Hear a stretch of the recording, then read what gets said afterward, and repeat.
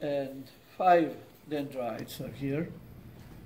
You can look at the Schwann cell myelinating the axon, but the two Schwann cells, adjacent Schwann cells, are not continuous. They do not touch even with each other. There is no gap. This should be the node of Bravia, isn't it? What do you say? There should be a gap in between? There should be a gap in the outside sheet. Yeah, so that you can see the axon naked, is uncovered, is unmyelinated. But this is here, myelin sheet, all right? This is the axon hillock, and this is the initial segment of the axon. Now, what is important in this model? Here, you see the muscle, and these are all synaptic end balls. That means those are parts of axon terminal. And if this button, these structures are pinned, then these are synaptic end balls. But if you are asked to know, in between the muscle and the synaptic end ball, meaning this area. What is that area? Cleft.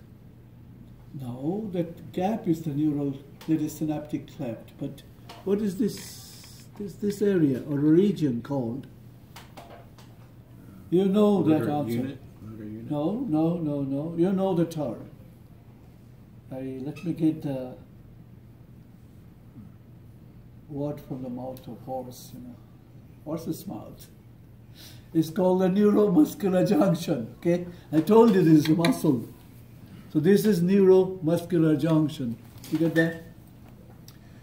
If in between, the pin is in between the muscle and the synaptic end bulb, and you ought to write that part or region, and you have to answer NMJ or neuromuscular junction. You got that?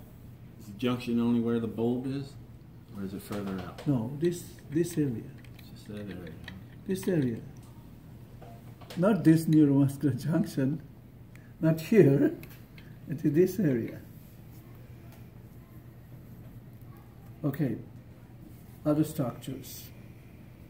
Look, this candy-like thing, this is cytoplasm of Schwann cell. If this is labeled or indicated with pin, this is the cytoplasm of Schwann cell, this is the nucleus of Schwann cell.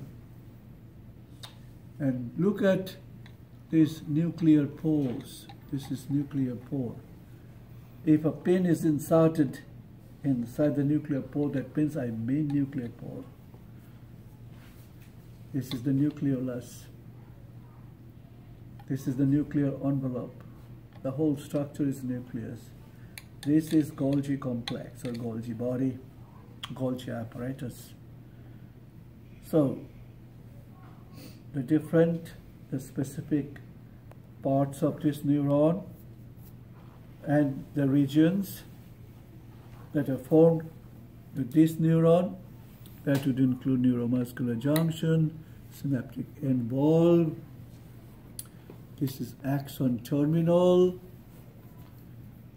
myelin sheet, here is axon, cytoplasm of Schwann cell, nucleus of Schwann cell, axon hillock, dendrites.